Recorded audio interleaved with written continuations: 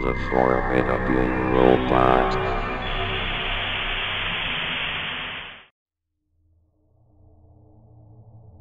Today, I woke, not as the person I was before. The flickers of myself rose away and dimmed, leaving ashen remnants.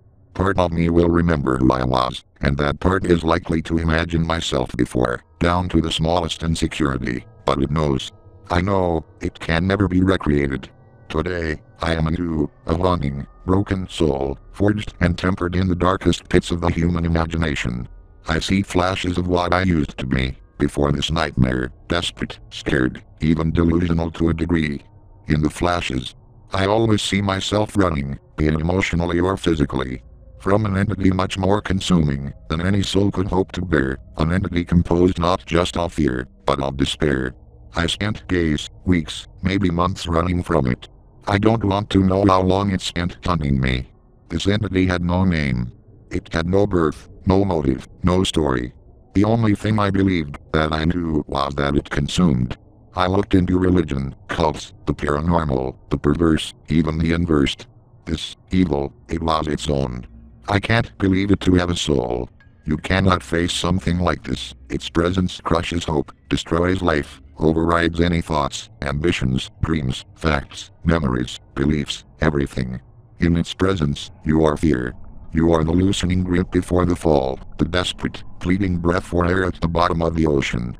Maybe it was my persistence to maintain my sanity, maybe my hope for relief, or maybe just being toyed with, but I managed to elude the evil at every turn. The darkness wouldn't take me just yet, it needed me weakened, broken, unable to fight. It followed me for so long, I lost track of where I was going.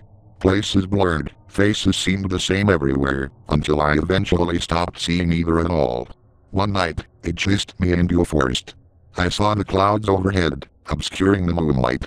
As I made my way through, I couldn't feel the evil following. It seemed to have relented, at long last.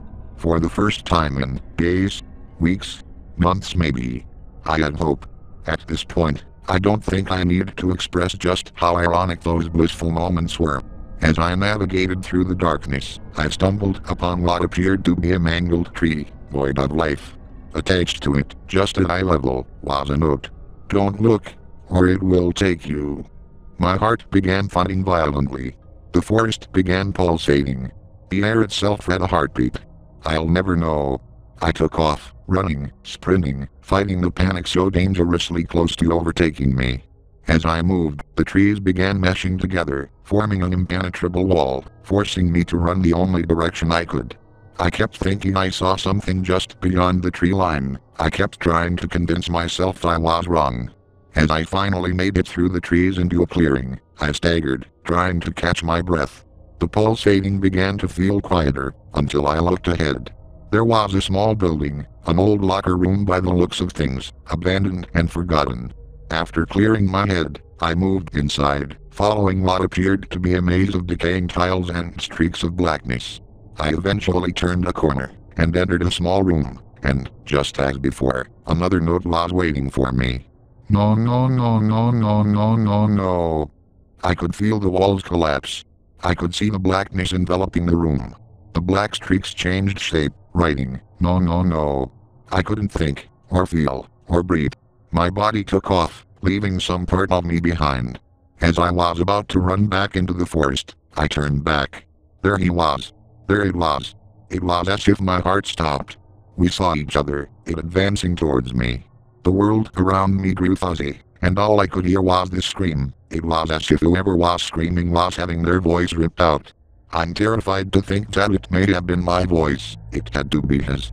Just as I felt myself start to regain control, it appeared right in front of me. I could feel it staring at me, waiting for a move so it could attack. I heard the words, no, no, no, no, no, no, no, no, no, no, coming this time from myself, and just as I started screaming mindlessly, I felt him grab me. Today, I woke, not as the person I was before.